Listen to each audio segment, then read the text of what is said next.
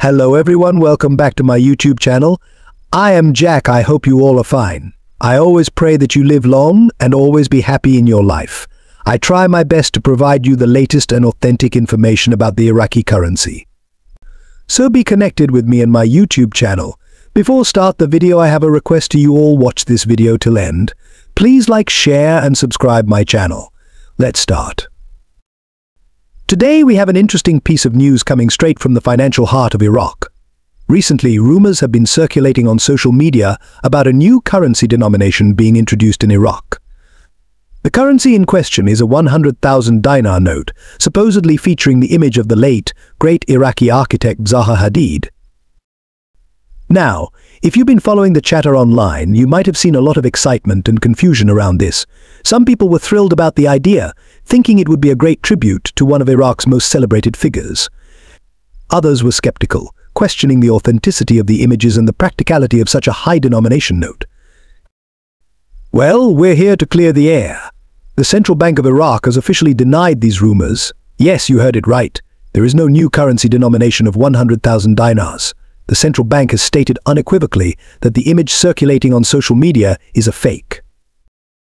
Let's dive a bit deeper into what the central bank said.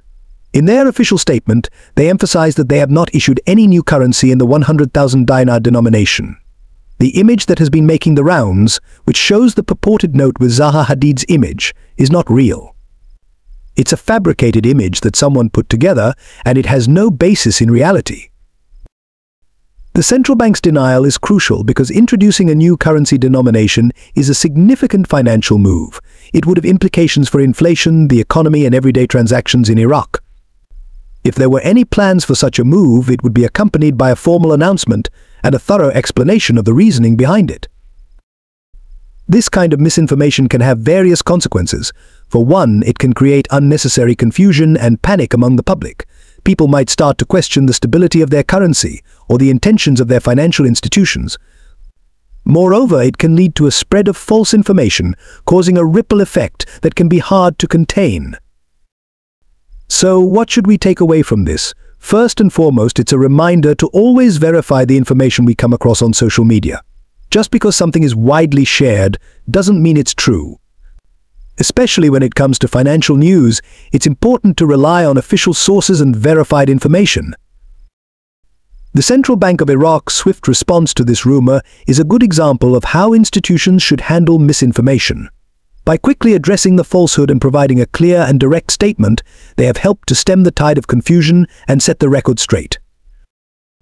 For those of you who are excited about the idea of a 100,000 dinar note featuring Zaha Hadid, it's a reminder of the power of speculation. While it might be a nice thought, the reality is that any significant changes in currency would be carefully planned and announced through proper channels. In conclusion, there is no new 100,000 dinar note in Iraq. The images you've seen are fake, and the central bank has no plans to issue such a denomination. Always be cautious of what you see on social media and make sure to check the facts before believing or spreading any news. Thanks for tuning in, and don't forget to subscribe for more updates and news analysis. Stay informed, stay safe, and see you in the next video.